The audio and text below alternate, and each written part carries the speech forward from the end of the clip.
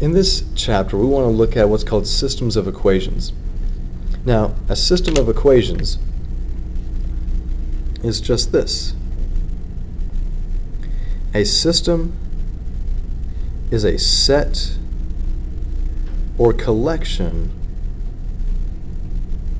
of equations. So a system of equations is just a set or a collection of equations. Okay? And let's just give an example of what a system looks like. An example of a system could be something like this.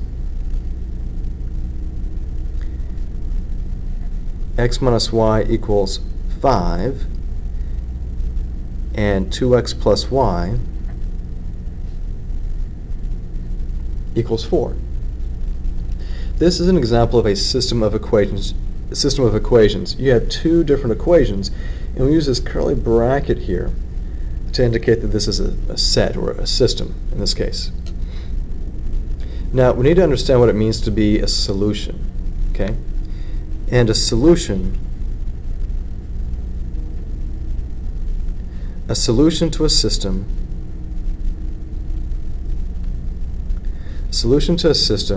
is an ordered pair.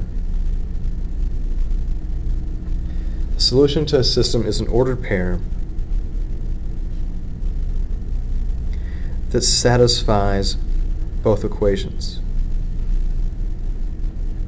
A solution to a system is an ordered pair that satisfies both equations. Now, when we talk about an ordered pair, okay, remember when we talk about an ordered pair, we're talking about, say, x, y, and an x, y point, coordinates.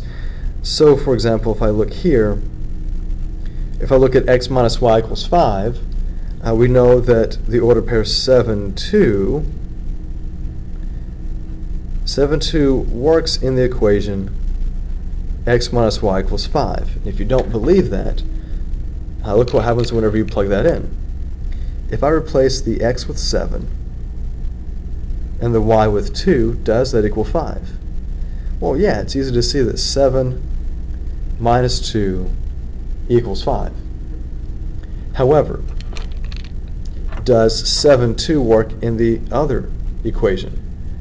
Let's see. I've got 2x plus y equals 4, and I'm trying to replace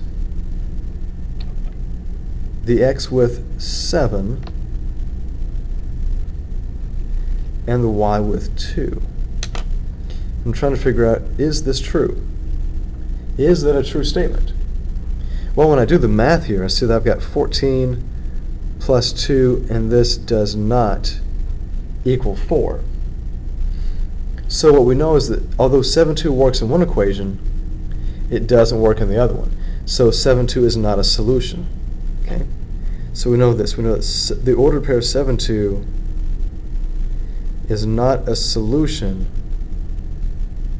to the system. Okay? Well, it's not a solution to the system, so we need to figure out what are the ways, or how can we figure out what the solution is? Because guessing and checking is not going to be the best thing for us. It's going to be a waste of time, and you probably won't even end up with the right answer. So there are three methods that we have for solving a system of equations. Okay? We have three methods.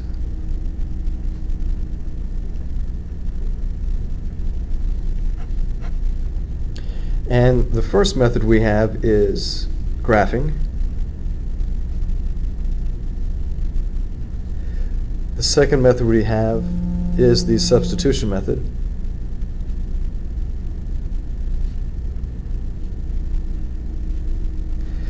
And the third is called the elimination method. Well, at least I call it the elimination method.